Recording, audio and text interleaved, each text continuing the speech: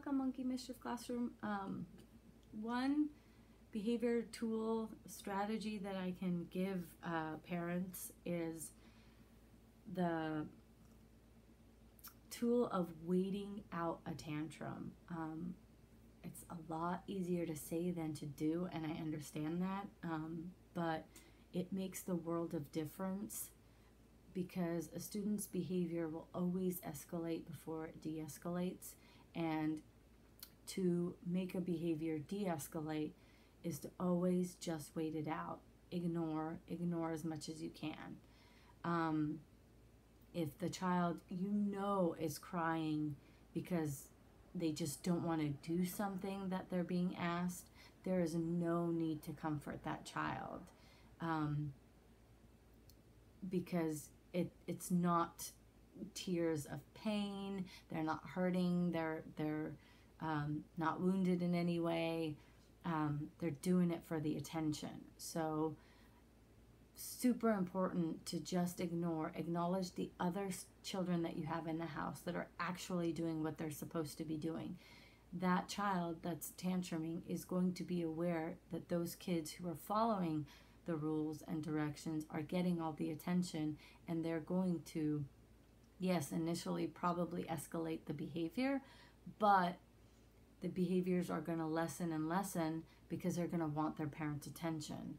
So do not comfort a kid that's crying just because they don't want to do something that you know the child can do.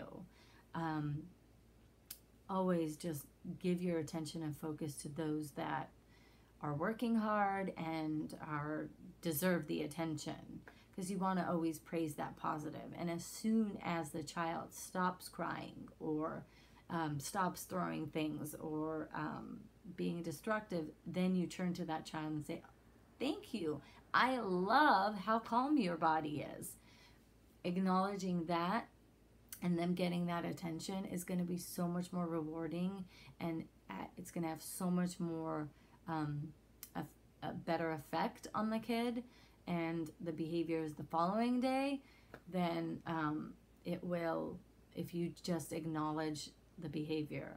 Because oftentimes what ends up happening is we want to comfort the kid. We comfort the kid while the kid still screams, and then you get agitated and then you raise your voice.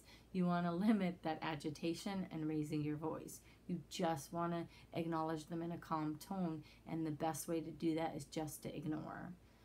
And when they are calm, then address them in a calm tone.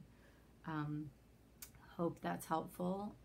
If there are any questions about this or more information that you'd like, please leave comments, and I will be happy to make videos to help.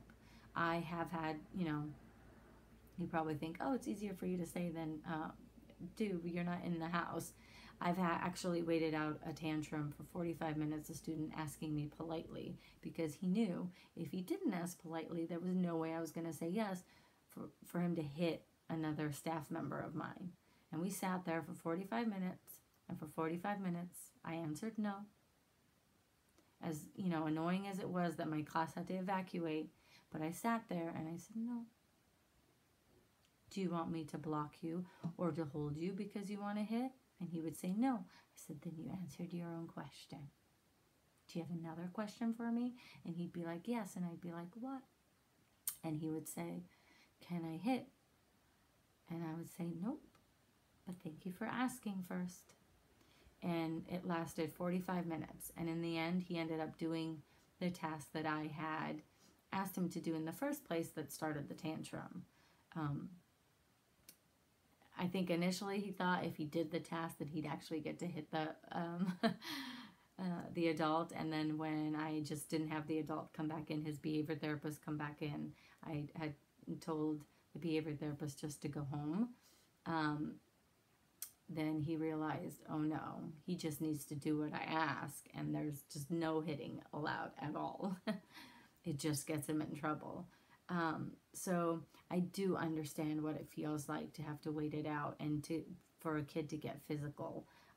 Just hang in there. I promise you it gets better.